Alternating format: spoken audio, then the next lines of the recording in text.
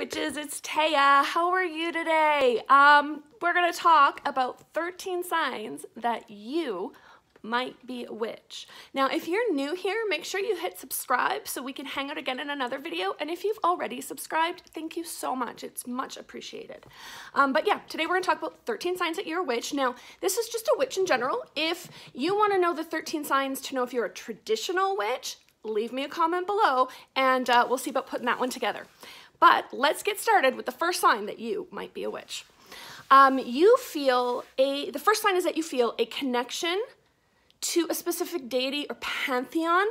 So for me, when I was younger, I was like, first I was obsessed with like the Aztecs. Then I was obsessed with like the Egyptians and the Egyptian pantheon, all the different Egyptian gods. And then I got like super into the Greek pantheon. And then finally I kind of ended up with the Celtic pantheon. But over time, I have always been very interested in, I feel very connected with different pantheons and specific deities. So maybe you're having a calling there. Might be a sign you're a witch. Second sign, you feel the energies of others and your environment.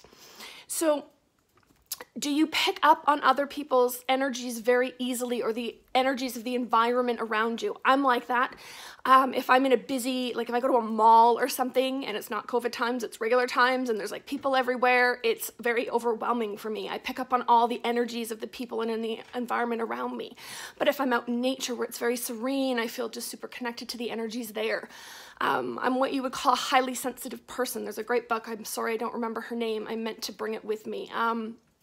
It's called The Highly Sensitive Person. Check it out. Might be a sign that you're a witch.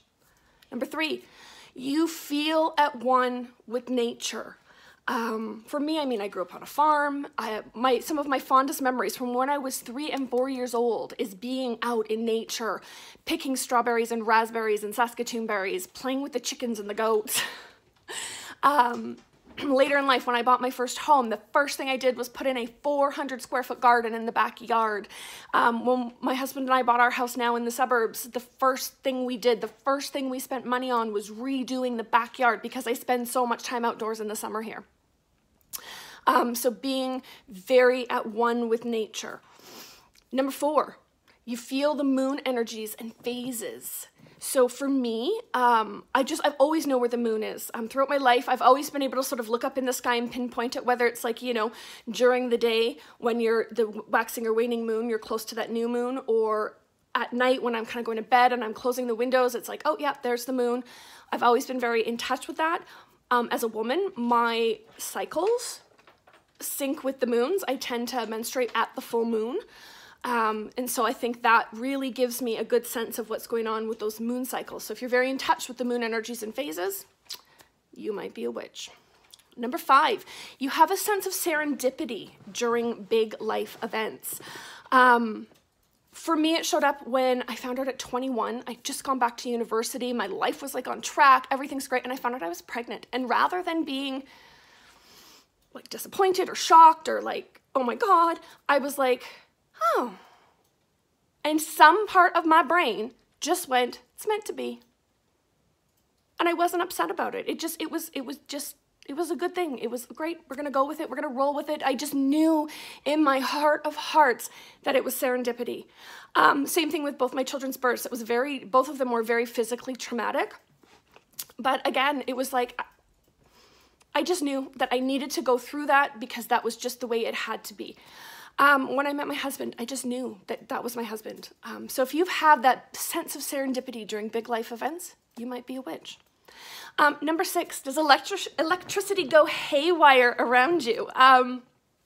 For me, my whole life, if I'm ever driving at night, street lights tend to turn off. I'm driving down the street and literally all of a sudden a street light or another street light, they'll just turn off on me. So maybe you have that kind of electricity going haywire around you. Maybe you're one of those people that can't wear a watch because it just gets drained, whatever. Does electricity go haywire? Number 7, you are drawn to the strange and unusual. For me, that is a huge theme in my life. Like I mentioned in a previous video, when I was a kid playing in a graveyard, that seemed like a great idea to me. I was obsessed with the Aztecs and their sacrifices, Egyptians and mummification. as a teen, I was super into like just reading about the occult and stuff. And then as a young adult, my university degree is in physical anthropology, and I studied human skeletal remains in an archaeological context. I was obsessed, still am, with death, but not recent, not ooey gooey forensics, what's going on now. I'm talking about like in the past, what was happening, reconstructing past populations, looking at human skeletal remains to figure out what was going on in people's lives. I mean, I'm just fascinated by that. So maybe if you're drawn to the strange and unusual, maybe you're a witch. Number 8, do you have a life journaling habit? When I moved in with, it was my second roommate, hi Shelly, and she had this beautiful journal that she kept. It was in a small black sketchbook, and I remember she would draw pictures and paste in pictures, and she would write about all the things that went on in her life. It was a very scrapbooky journal life record, and I was like fascinated. I'm like, I want that, so I started one too. And what that really morphed into in my later years was my Book of Shadows. It became my life record, the record of my life's work. And so maybe if you've got that journaling habit, maybe if you're that interested in documenting the things that happen in your life, you know, maybe that's the first step towards some record keeping in witchcraft. Number 9, you like to work with herbal concoctions. So as a kid, I loved making potions. I've talked before about my little backyard apothecary where I had all of the, I had dried out all kinds of weeds and flowers and stuff, and I would use them to make potions. And then again, as an adult, I know I went through a huge phase where I made all my own like face washes and stuff like that. It was all like herbal remedy type stuff. And now it's really for me about like aromatherapy and essential oils. I think I have one of every essential oil that's almost ever been made.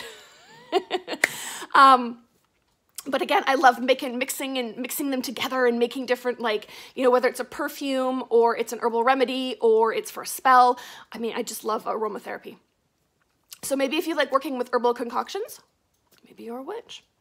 Number 10, you're able to change emotional vibrations in other people.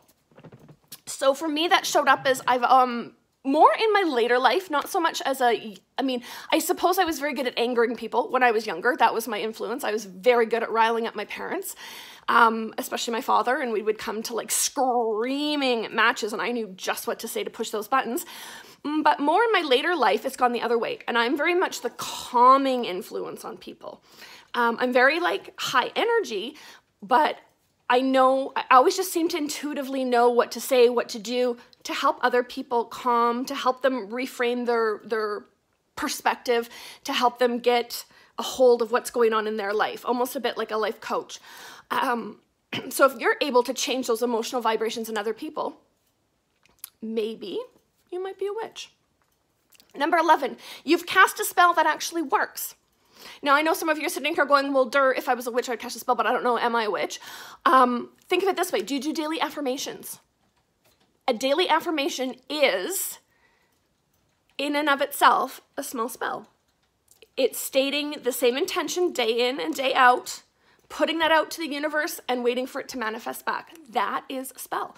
So if you're super into affirmations, might be a sign that you're a witch, right? If you're just sitting there every day saying, I lead a life of abundance. I lead a life of abundance. Eventually, if that happens and you lead a life of abundance, you've cast a spell that worked. So keep that in mind. Number 12, you study witchcraft and the occult. That's a sign that you might be a witch. Now, there's people that study the witchcraft and the occult who aren't necessarily witches, right? There's definitely people who, like in academia, who study that kind of thing, who maybe don't necessarily practice it themselves. But if that is something that you study, could be a sign that you're a witch. And finally, number 13, the biggest sign that you are a witch is that you do witchcraft or the occult, which sounds kind of silly, right? You're like, well, duh. But I think there's a lot of people out there who've started on a witchcraft path who are like, but I don't know, am I really a witch? Girlfriend, if you're doing the things that you need to do to be a witch, if you're doing spell work, if you're doing meditation, if you're doing ritual, if you're doing, you're making talismans and amulets and that kind of stuff, you're making your potions, your herbal concoctions, if you're doing those sorts of things, that's a huge sign that you, my friend, just might be a witch. So thanks for hanging out. Those are 13 signs that you might be a witch. Again, if you're interested in the 13 signs that you might be a traditional witch, leave me a comment and we'll look at that. Otherwise, make sure you hit subscribe so we can hang out in the next video. Mwah! Thanks so much, you guys.